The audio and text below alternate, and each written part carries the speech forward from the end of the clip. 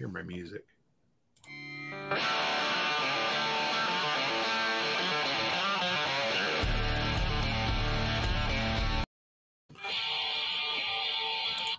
Coming at you from the frozen tundra that is East Central Alberta, Canada, streaming live on YouTube, Facebook, Float, Odyssey, Telegram, Twitch, and sometimes the Prepper Broadcast Network.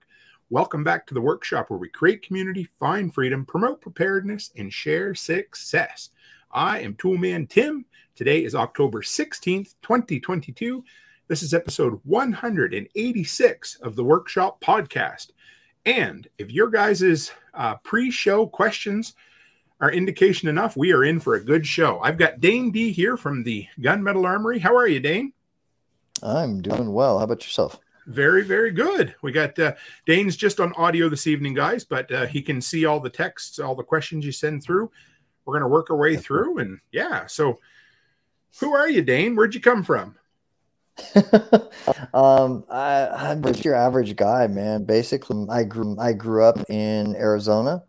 I grew up doing the shooting and the outdoor stuff, and moved out to Oregon for a little while, spent some time out there, and then my home was Arizona, so I came back to Arizona, and I was I've always worked retail, my whole life. I kind of worked retail and did jobs there.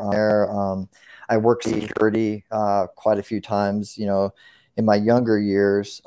Did some bouncing, stuff like that. And then from there, I had a real passion for firearms. So I went into the gunsmithing program at a local college. Cool. And I just absolutely loved it, man. I just ate it up, dude. So spent about 3-4 years there, and learned everything I could, and then went directly into working as a gunsmith for myself and for other various companies. I think I've worked at every gun shop here in town. Nice. And a few that aren't in town. I also have been writing articles for numerous different places. You can see my articles on American Partisan. You can see them on Prepper Broadcasting.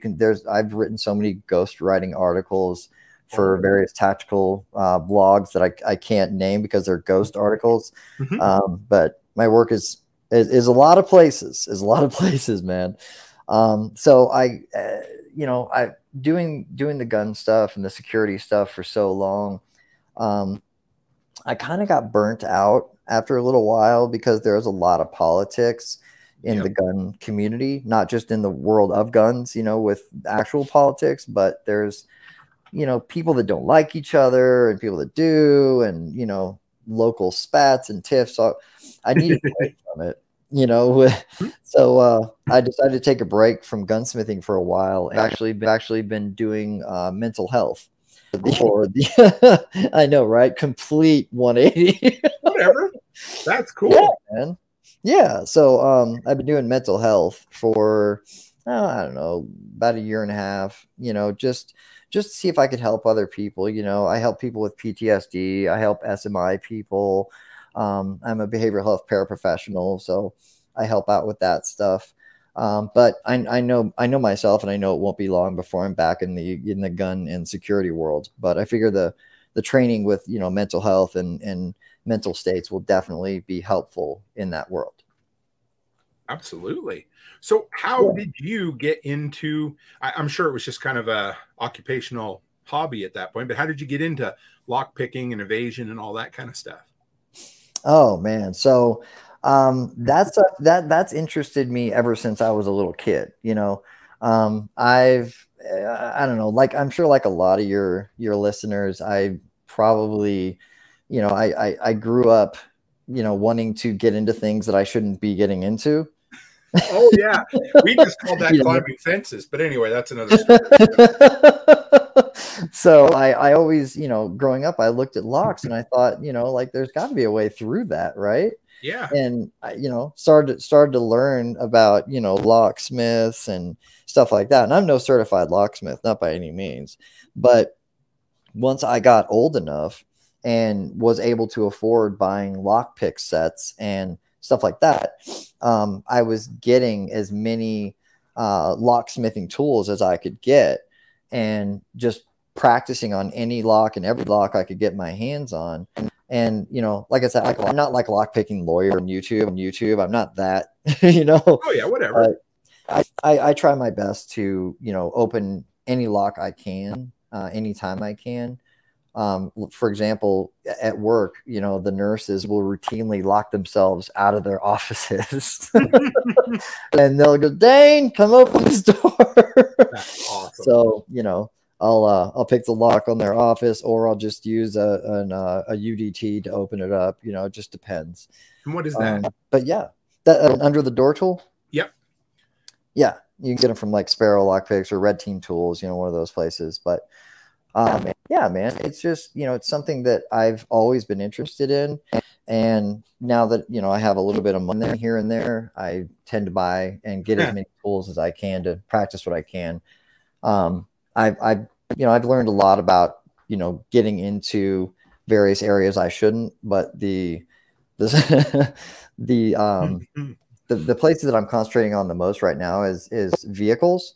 And, you know, most vehicles you can just, you know, pop out the window, like pop it out a little bit with like a air wedge and just unlock them that way. But, you know, I want to know more about the locks themselves and the ignition and all that. So that's cool. Yeah, I remember when the chipped keys first started coming out and they'd bring them to us to cut at the hardware store. And I was always so nervous because they're like $200. And so I kind of had an ulterior motive for bringing you on, because I told you about it though, so you know. But I on occasion have to go in and secure abandoned properties people walk away from after they've decided they're not going to pay their mortgage, so they walk away. So then the bank or the property companies call me and say, hey Tim, you need to go change the locks, make sure the house is empty, change the locks. I do it, I don't know, 8 or 10 times a year. And one time I stood there for about half hour, 45 minutes drilling out a lock, finally stepped through the door. And as I did, my wife is in the kitchen already. So she went and checked the unlocked door on the deck, and I just assumed that all the doors were locked. So of course. Yes. Now I deal with mostly residential locks. You know, do you guys have Weiser in the States still, or was that just a Canadian thing?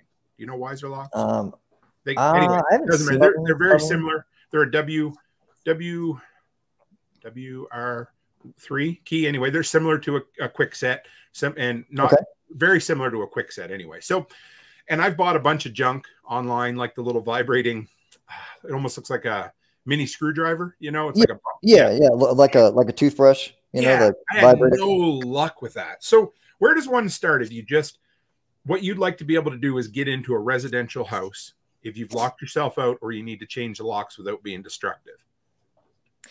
Okay, so if it was me, first I would look and see, you know, is the deadbolt locked? If the deadbolt's locked, you will probably have to pick it. Hopefully, like I'd say 90% of deadbolts are just basic deadbolts. Okay. Yep. Drilling them can be a problem. Like if you look inside the lock and you see like a piece of metal, like the first pin's steel, chances are you're going to have a hell of a time with that, right? I have, yes. Right? get them carbide drill bits out and actually get in there, right? Yep. So one thing that you'll want to look at is check something like that. But generally, to get through deadbolts, you know, first of all, to practice, you want to practice, right? So go down to your local thrift store and buy as many old deadbolts out of their little bins. They have all those, you know, locks in. Yep. Get those things out of their housing and practice as much as you can. But generally, most of those locks aren't going to have any kind of real security features, like a much thinner keyway or like security pins. You know about security pins, right? Yes. Yep. I do. I watched lockpicking. So on and so forth. Yeah. Okay. So most of them aren't going to have that stuff in them. Like I said, like 90%, 85%. But for me, the way that I do it is I just try to find what stuff is the most common in my area, or the places I'm going. Like if I was you and I was securing property, I'd be looking at, okay, every single one of these places has a Schlage lock on it or a quick set or something like that, right? Exactly. So I'd be looking at all of that. Like, okay, how many of these places, you know, go over to my friend's house. What kind of deadbolt does he have? Go over to my mom's house or my aunt's house or whatever. Keep looking in those areas that you're in to see what's most common. Now, if you've got security pins, well, that's a whole other problem. That's going to take a little bit more than just your average kind of lock picking. But what I like to do the most for me, I like raking. You know, raking is pretty much the best way for me. What about you? Oh, that's great. I mean, I have had almost no luck with this yet. So I'm totally, do you have where does one get a raking tool that actually works? Because the stuff I've bought has been junk. Okay, so what you want, at least for me, the ones that I like to use are from Southord, Southern Ordnance, Southord. You ever heard of them? Okay, so Southord or Sparrow's lock picks, either one of those. What you're looking for is a type of lock pick called a Bogota pick, Bogota, like the Bogota, Colombia. Okay. So you want the Bogota type picks, or Bogota, I guess, if you want to pronounce it like it's in Colombia. But those picks, for me, as far as raking goes, I mean, you've got like single hump, double hump, triple hump. You've got some that have a little bit of standoff. You have multiple different types of them. But those ones, for me, for my money, I go back to those things over and over and over again. If you can't come across one of those, get yourself a snake pick or a wave pick. And those are going to be amazing for you too, because when it comes to raking, you know, you're doing that either that in and out or that circular up and rake motion in the back, up, rake back, up, rake back. You know what I'm saying? Mm-hmm. Yeah. So those work really, really well. Now, the other thing you're going to want to take a look at as far as deadbolts go, if you can find yourself a plug spinner, that would be an ideal tool to have. Okay. A lot of people, when they're picking deadbolts, they're actually holding tension in the wrong direction. So they'll end up, you know, kind of sort of picking it, and then the lock just stops because they're trying to turn it the wrong direction.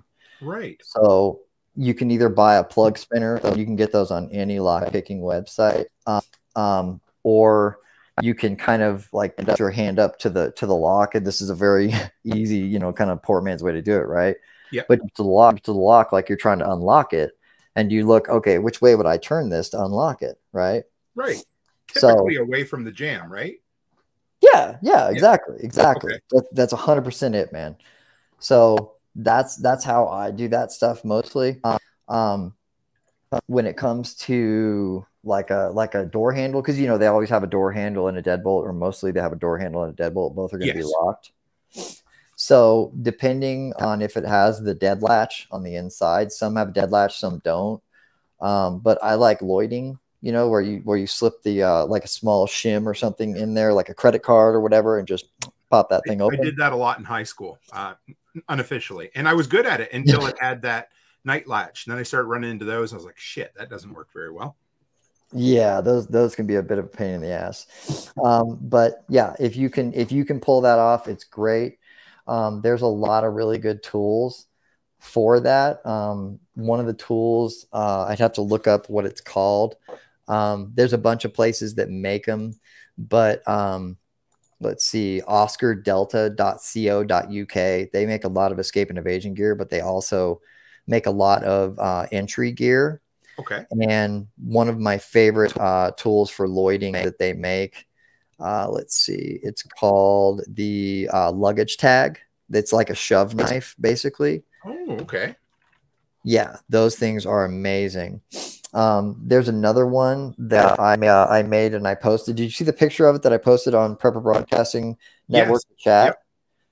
Yeah, that one is actually I redesigned it for my own purposes, but I'll have to find who actually made the original and get you the information.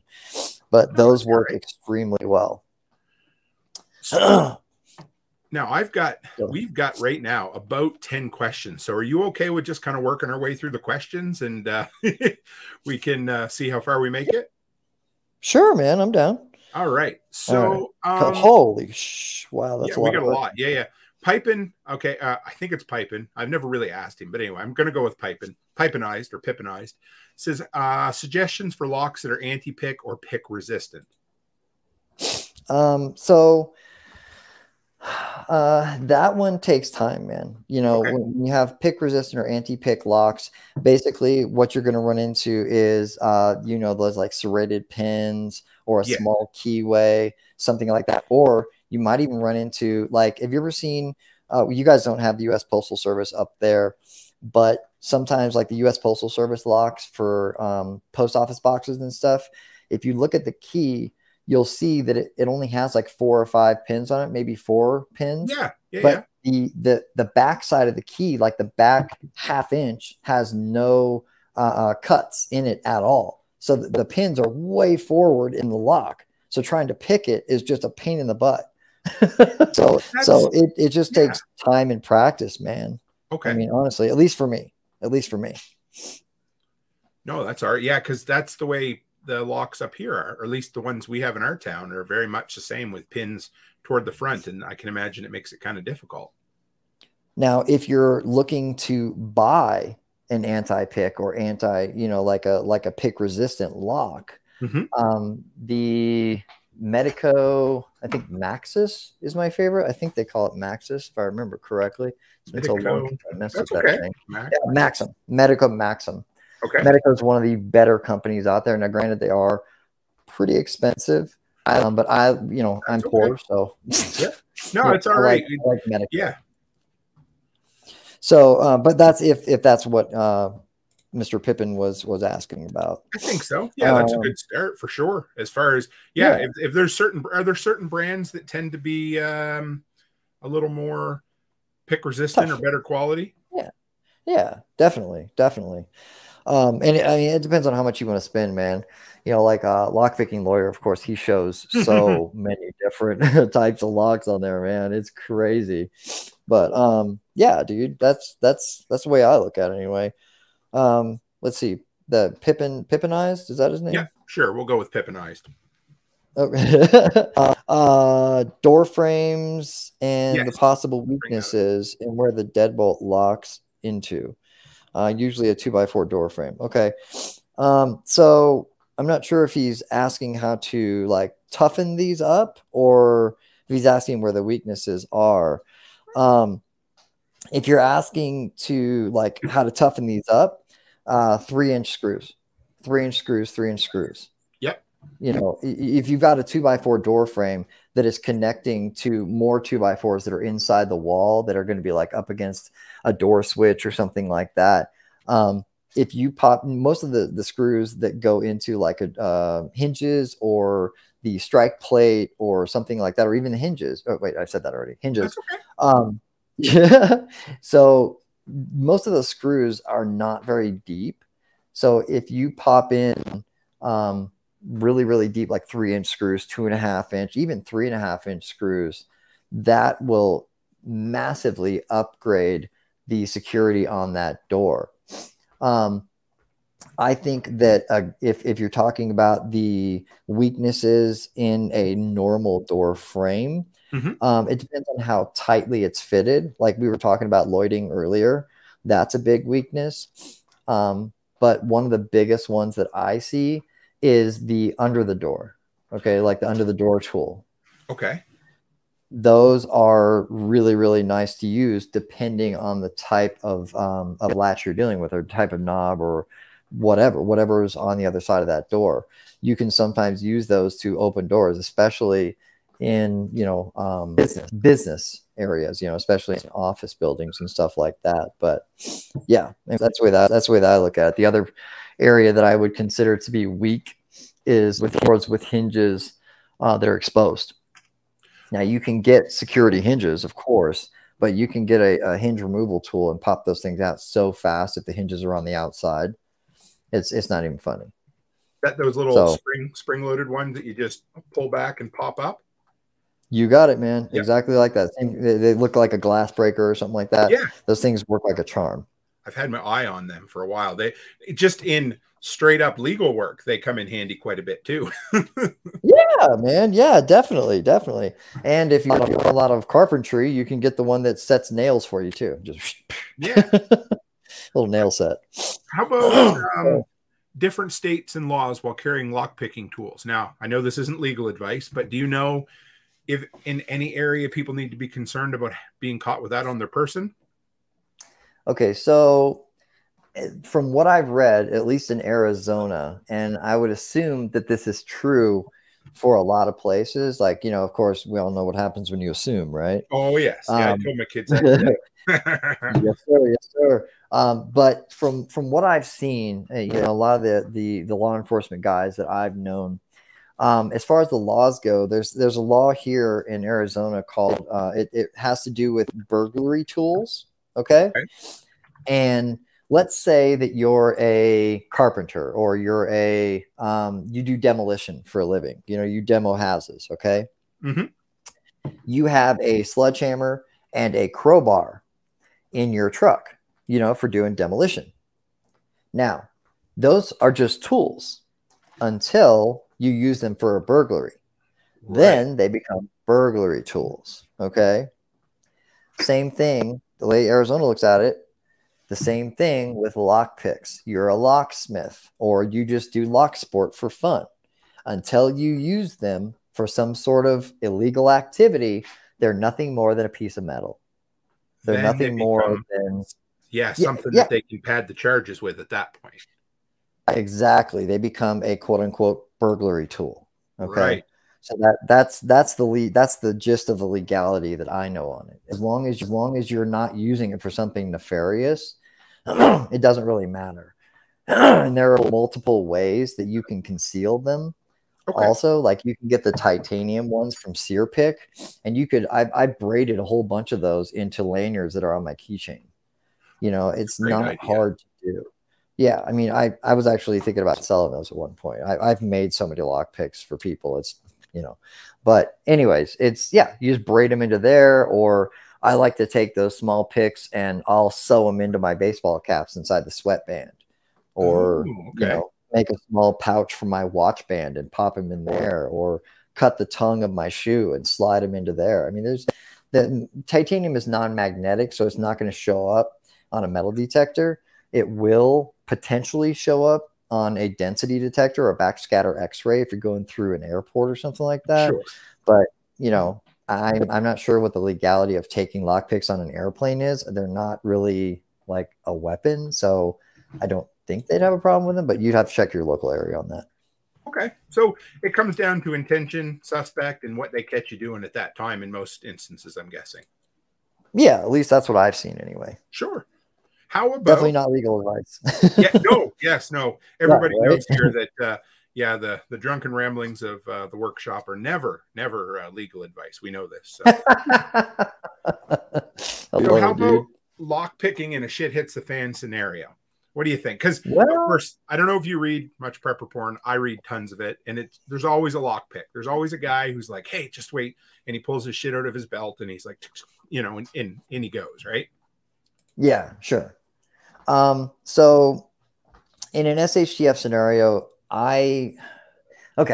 there's very few scenarios that you're going to run into, at least in my opinion, where if it's SHTF, why wouldn't you just stick your foot right through the door? You know what I'm saying? Like, why wouldn't you just, yeah, like I have a Halligan tool and multiple double tap sledgehammers. They're extendable. They have titanium handles. They're used by SWAT teams for entry.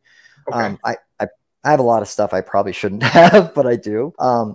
So I would just take a crowbar or a Halligan tool and stick it right into the door frame, right? You know, maybe above or below, probably above the deadbolt. Smack that thing into the lock a few times, dude, or right above the lock there, and just pry it right open, dude. It would take maybe a few seconds. If you ever want to see it, watch a firefighter do it. They're coming through that door, dude. You know? Is that the one that has? It looks like a beefy crowbar with two kind of teeth on it, or is it just one that you? Yeah. Okay. Those are cool, and they can get them behind the lock and twist them sometimes too if they need to. Absolutely. Yeah. Absolutely. There's a couple different designs, but Zak Tools, Z-A-K, they're a really good company for that. Double Tap Tools, they make some really good ones. Even 511 makes some pretty nice ones. So any of those companies, you know, and I recommend that every prepper has a Halligan tool and a sledgehammer. Failing that, get yourself one of them old school Stanley Foo bars. I Oh, don't I know if you've love ever foo seen those bars. before. Those Yes. things are amazing, dude. The big ones, the big, long 36-inch ones. The ones you can use for rearranging floor joists or making floor joists behave, you know? Yes, sir. Those things Yeah. are amazing for going through doors, windows, even a wall, dude. So that's the thing. In an SHTF scenario, if I went into a door, man, I might even just decide to opt to go right through the wall next to it. You know, I mean, it Well, depends. yeah. Now, I will are scenarios where you don't want anyone to know that you've been there. Okay. Right. So if that's the case, then I'm carrying my my sear pick, the company sear pick, SEREPICK sear pick.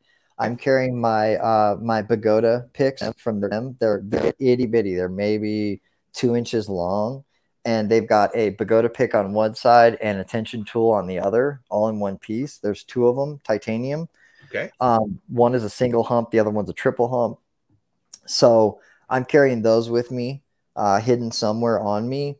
I'm carrying multiple handcuff keys and stuff like that, but those are going to be my basic tools to get into almost anything that is reasonable to get into. Okay. That, and I carry a small loading tool.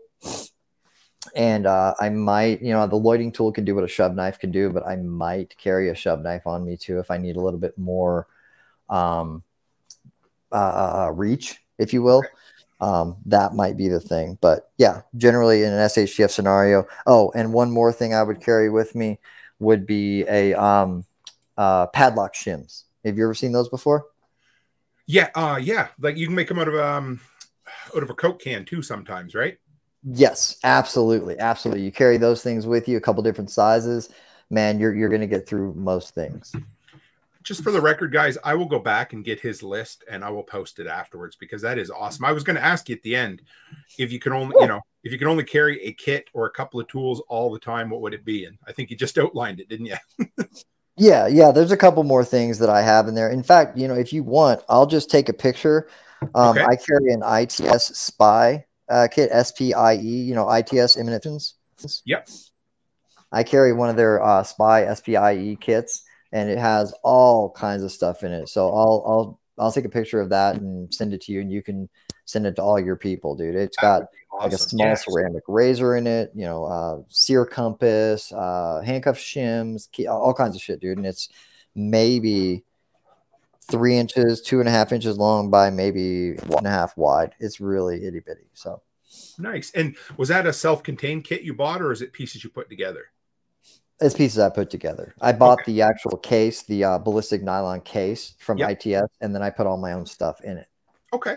Awesome. That's cool. That'd be huge. Yeah, send that along. I'd love to. And I'll make sure, obviously, we'll send it out and let people know. That'd be great. Yeah. How about, what do we got here? Helping a neighbor get into their house. How do you, if you got a neighbor that comes by, knocks on your door and says, "Hey, Dane, yeah, I did it again." Or where do you start for that attack? What do you look for? Well, for me, I use the same kind of method a burglar would use, right? Look for the path of least resistance. Same with you? Yep. Yeah, absolutely. I do now. Yeah, right. Yeah, dude. Yeah. My wife's done the same thing to me before too, man. Like you think, oh, I got this, and then she does something. You're like, why didn't I think of that? Yeah. You know. So yeah, I always look for the path of least resistance. Check all the doors, check all the windows, check and see if there's any easy ways in. Ask them, hey, you know, did your neighbor have a key like over down below you or on the side of you? Obviously, I don't have one. Does your family live close by? Do they have a key? But if it's an emergency, you know, like they left the stove on, something like that, or their animals inside, something like that. Sorry, I had to get a drink. That's okay. I'd be heading for my Bogota tools or my snake picks or my wave picks. And generally, when people walk out of their house, it's always going to be their door lock on the bottom, you know, the handle, Yes. right? It's not going to be a really complicated, it's not like they're going to lock their deadbolt and their knob when they walk out of the house, right? So a shove knife, even like a luggage tag, a credit card, you can see if you can Lloyd it. If not, most of those doorknobs don't have like security pins in them. So you should be able to rake that thing open or even zip it open. That should be, either one of those should work. And what does zip it open mean?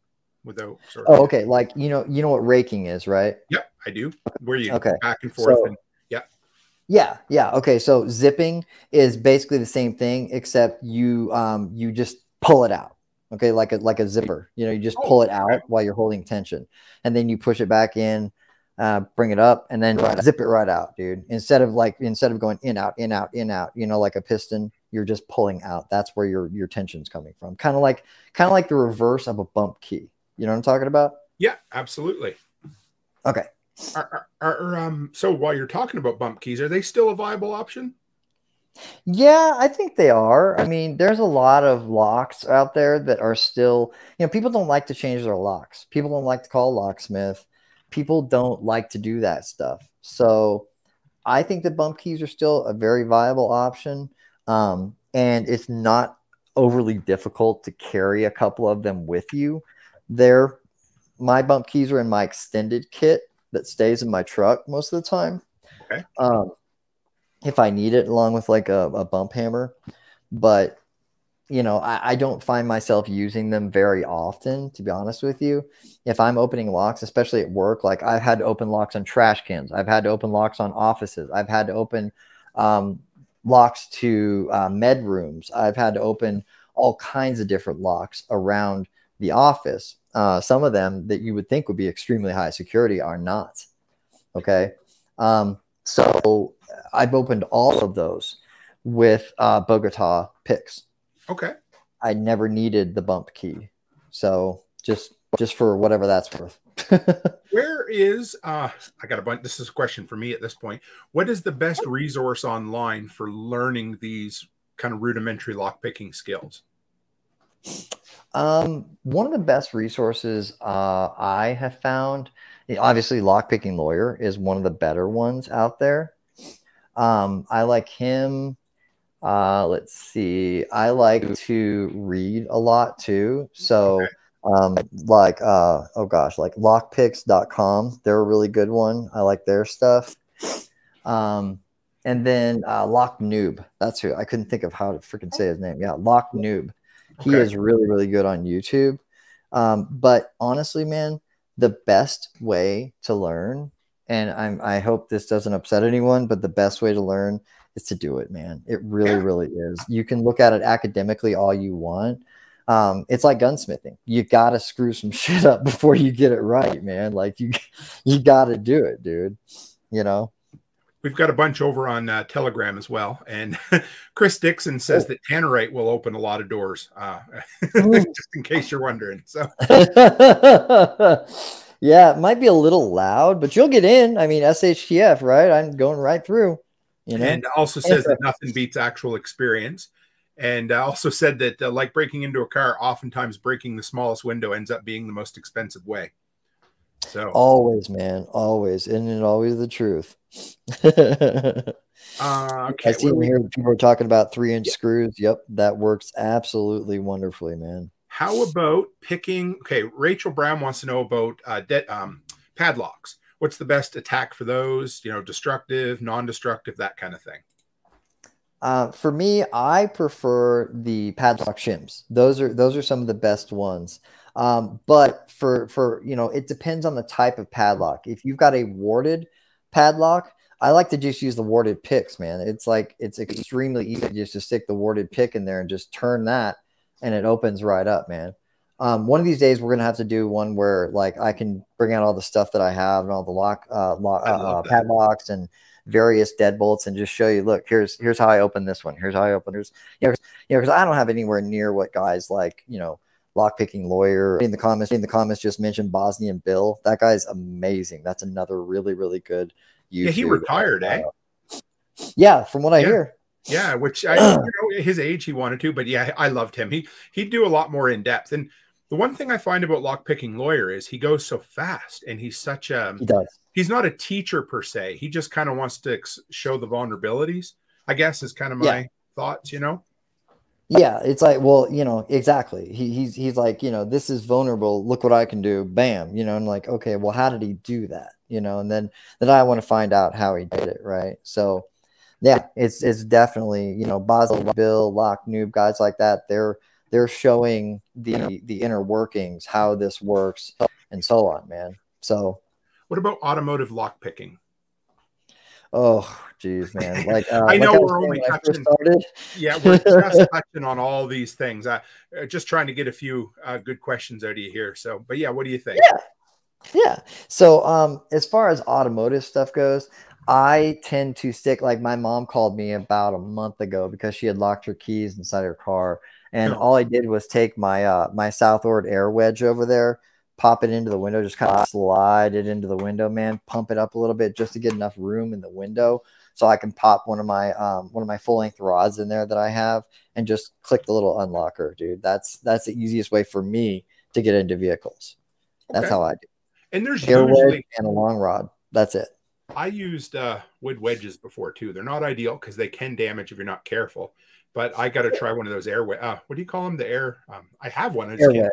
Air wedge. Yeah, they're great. Air wedge. Yep. And you can actually buy those air wedges at like Home Depot and stuff too. They have them for getting underneath a door if you need to make adjustments to a door or shim a door. When you're setting one inside of its frame, they have those as well. And that's something else to mention as well. If you were looking at for doors vulnerabilities, an air wedge under the door to give you some room for an under the door tool, or maybe a hinge attack or something to offset the lock to allow you to actually get in there and Lloyd that thing. There's a lot of freaking options, but definitely have that air wedge available to you. Cool. How about Renegade Butcher says, talk about when it's the right time to pick a lock and when it makes more sense to bypass the lock in other ways. Okay. Let's see. So I always try to do the fastest, most expedient thing possible first. If I can Lloyd it, yeah, I'm going to Lloyd it. I'm going to go right through, Did you see that video that I put on Prepper Broadcasting on the chat that we have among us that I just popped it right through, pulled that tool that I made through? Yep. Yeah. I mean, if I can do that, I'm going to do that. I'm going to Lloyd that thing and get right through it. If that doesn't work, I'm going to switch over to my picks, and I'm going to switch to those Bogota clip picks every single time. If those don't work, I'm going to start looking at other options, something that might go a little bit deeper. I had one scenario where I don't know if you've ever seen this on a like a deadbolt key or even like a doorknob key, but what you'll see is, let's say it has 6 pins, okay, that are cut into the key, and that the cuts are different heights. If it's a bump key, the cuts are all the way down the lowest possible setting, like a 9 or whatever on the key. So this lock that I was going up against, I was using the triple hump pick. And you okay? Oh yeah, we're good. Sorry about that. Go ahead. So I was going up against this lock, and I was using this triple hump Bogota pick, and it just wouldn't go. It wouldn't go. I could feel a few of the pins set, and I'm like, okay, cool. It's going past the shear line. It's setting. I'm about to turn this thing, and then it would stop. And I'm like, what the hell? Why won't it go? So I just kept trying. It wouldn't do. And then I finally switched over to a single hump Bogota, and I started kind of going slower and setting the pin, setting the pin, set the pin, set the pin. And then the final pin was a really deep one. It was like a 9 or an 8, extremely deep. The first pin, the one closest to you. Okay. So like, if you ever seen this on a key, all the pins in the front will be really shallow, like just barely cut into the key. You know what I'm talking about? Absolutely. And then the one closest to like the flag, or the part you would touch with your fingers for the average person, that key, that cut is so freaking deep. It is the deepest it can go, or right above by that, right? So when you're trying to get a rake in there or something, by by the time that you set the pins that are in the back, the shaft of your tool is screwing up or basically not setting the front pin there. So it makes it extremely difficult. You almost have to use like one of those finger picks. You know what I'm talking about? Where you like one pin at a time? Yep. Yeah. Okay. So I call them a finger pick, but I know you know what I'm talking about. Yeah. So sometimes it's just a matter of if you're not having any success trying one thing, then change your method and try something different. Yeah, definitely, man. I mean, everybody's going to kind of pull up what they like and what they feel comfortable doing.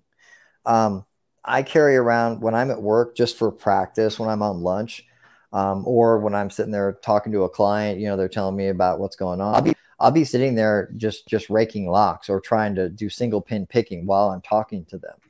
You know, they're like, "What are you doing?" I'm like, "Oh, just, you know, fidget tool, just a fidget toy." You know, like, "Oh, okay." You know, most people don't know what I'm doing, so it doesn't really matter. You know, I've even just trying, I'm just trying to fix this lock for my mom, you know, or something like that. But the more practice you get, the better.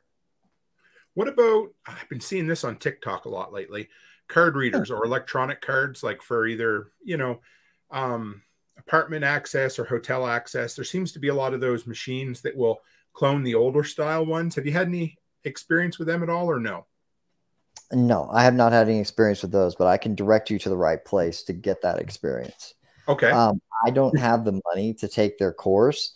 Red Team Alliance, RTA, okay. Red Team Alliance. They're based out of Phoenix. Their class is like, I think it's $4,000 for 5 days. Okay. Yeah, it's a hit. It's a hit right to the wallet, man. But they will teach you the basic lock picking stuff that we're already talking about. They'll teach you exploits for card readers. They'll teach you double door exploits, under the door tool. They'll teach you how to get the electronic locks to disengage with CO2. Wow. All kinds of stuff, man. Yeah, they're like infrared locks, how to disengage those. All kinds of stuff, dude. These guys are freaking amazing. Red Team Alliance. I added that to the chat so people can see for sure. Yeah, the one of the owners of it is named Deviant Ollam, Ollam. Okay. I think his website, if I remember correctly, he changed it at one point, but I believe his website now is deviating.net. And he has some of the coolest crap. Yeah, dude, he has some of the coolest stuff on there that you've ever seen. So yeah, check that dude out. Check out Red Team Alliance. Hopefully, if I can ever afford it, I'll see you in the class. Yeah, I love that. Oh, yeah. What about Pippin wants to know, should you change lock tumblers every few years? Or let me ask you this too. Have you had any experience with the smart locks where you can rekey them yourself? Yeah, I've had a little bit of experience with those. My brother recently moved, and we played around with some of the smart locks, some of the quick set smart locks. They're pretty good. They're pretty decent. It depends on how much experience you have with them. If you have the right equipment, heck yeah, man. In fact, you know, every couple of years, even every year or every 2 years, you know, I would definitely try to change out your cylinder and pop in a couple of security pins, or at least change the settings on them, the pin height, you know, at least change that stuff. Or pop in a couple of security pins. That definitely helps. The serrated ones are my favorite, but you can do whichever ones you find to work best for you. Oh, we have been, you're not going to believe this, we've been almost 44 minutes already, and I know I promised you 45, but do you got time for? Wow. Yeah. You got time for? I got time for a couple more. Yeah. Okay.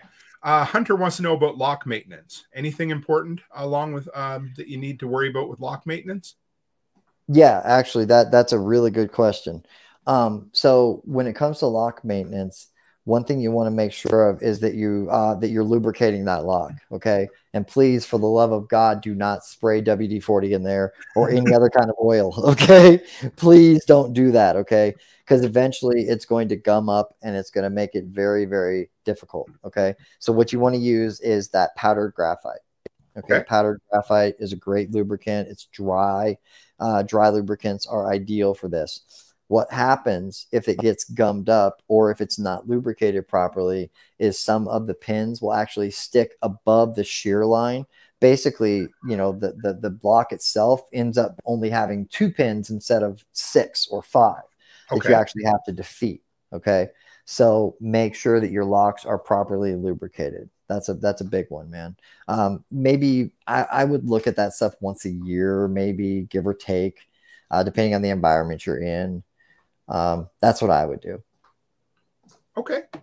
That's great. We've been 40.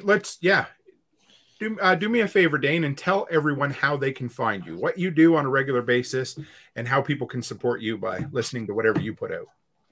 Yeah, man, that's awesome. Okay, so I have my own podcast on Prepper Broadcasting Network, just like Tim here. Mine is called the Gunmetal Armory. Lately, I've been doing a lot of World War II behind enemy lines stuff, you know, how to operate and stuff like that. And I've also done some modern stuff like on ambushes and things like that, how to do that stuff. So my podcast is Gunmetal Armory. You can email me at gunmetalarmory@gmail.com. I also have my own website called Gunmetal LLC. You can find me there. I have 2 classes that I teach. When I fill them up, one class is called SHTF Gunsmithing, and it is where we take you through the ins and outs of understanding, you know, what things you're going to need to maintain and take care of on your guns. You know, if there's a, you know, like an SHTF type situation, we're going to basically teach you the underground gunsmithing tips. Okay. We're going to take you in there, show you this stuff, head spacing, gunsmithing basics, trigger jobs, troubleshooting. We'll go through the AR-15, the AK, the Glock, 1911s, all kinds of different stuff. We go through a lot, man, in a couple of days.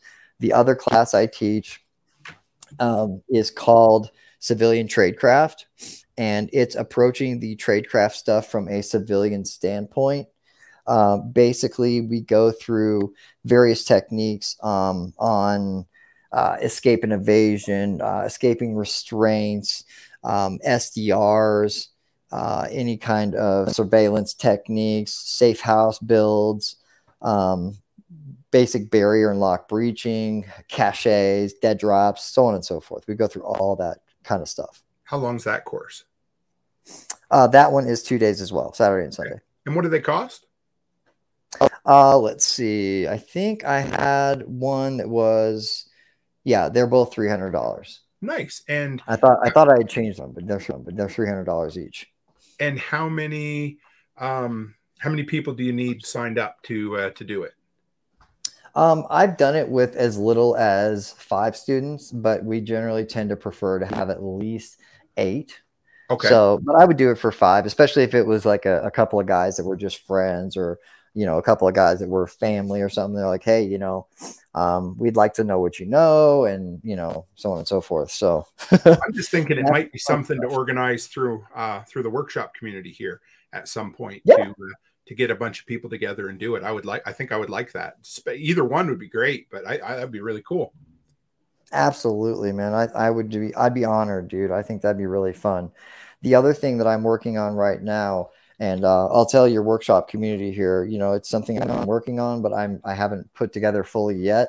I'm looking at putting together an online SHTF gunsmithing course for something that you can literally get onto Skype or, you know, any of these other streaming platforms. And I show you all this stuff online that I can. You know, you go, hey, you know, I've got my AR-15. How do I do a trigger job on it? Okay, here's what you do. I'm going to show you right now in my shop, and you're going to do it while I'm doing it with you on camera. Cool. So that's what I'm trying to put together, man. Hopefully it'll work out. I think you guys will really enjoy it if I get it all put together just right. So is the current SHTF one, is that something that you teach live but over the internet, or does it have to be in person at this point? Has to be in person. There's so much that we go over, and I get it. Various guns that we go through. Yeah, we have it in person, but that's the hard part about the web stuff is like, oh man, if I could do it online, dude. It's if each person has the guns or access to the guns that I'd be working on, or even the parts that we would be talking about and maintaining, that would be extremely helpful, and we could tailor that class to help that person, no problem, or that team of people. That's cool. Yeah, that you got it. Yeah, you got to have something online. That'd be awesome. That'd be an easy sell and an easy support. I got some friends that run courses and stuff that I could probably hook you up with at some point. So when you get ready to push it, let me know, and we will support you through here. I promise. Oh, I love that, man. Thank you so much, dude. No problem. Anything else? That we've got your podcast and your courses there. And if somebody wants to contact you directly, what's the easiest way for someone to contact you?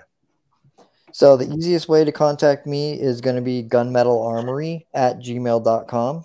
All one word, Gunmetal Armory. That's the easiest way to get a hold of me, just gunmetalarmory@gmail.com. And there's also, if you have gunsmithing questions, I mean, obviously, legal disclaimer, you do what you do with your own guns. Like, I'm not your doctor. I don't play one on TV, right? But if you have gunsmithing questions, dude, I'll help you out, man. I'll do my best. I don't want people to make a mistake and hurt themselves. So if you have questions about firearms or something like that, or even questions on, lock picking, stuff like that, feel free to message me, dude. I'll do the best I can. If you want the big explanation, like the whole thing where you can pretty much ask me a bunch of questions, you got to wait till I come back on Tim's podcast again. That'd be great. I'd love it. We'll have you back maybe in the new year if you're up for it. Love it, man. I'd love to. Perfect. Well, if you want to hang for a second in the background, Dane, I'm just going to close up and I'll be right back with you if you're good. You got it, buddy. Okay, thanks. Thank you, everyone. So, guys, I hope that was awesome. I knew it was going to be a whirlwind tour of lock picking. I know we just touched the tops of the mountains and some of this stuff. We will have Dane back to do a deeper dive, probably more than once, I can just imagine, because he is a fountain of information. Loved having him on. Great guy to talk to. It was nice to finally have an quote unquote in-person conversation with the dude, but make sure you support him. If you're not, I mean, I tell you guys all the time, support Prepper Broadcast Network, but if you're not listening to his stuff, he just a stand-up dude. So do what you can, give him some workshop love, and we will have him back again. So guys, as always, stay happy, stay healthy, and have a great week.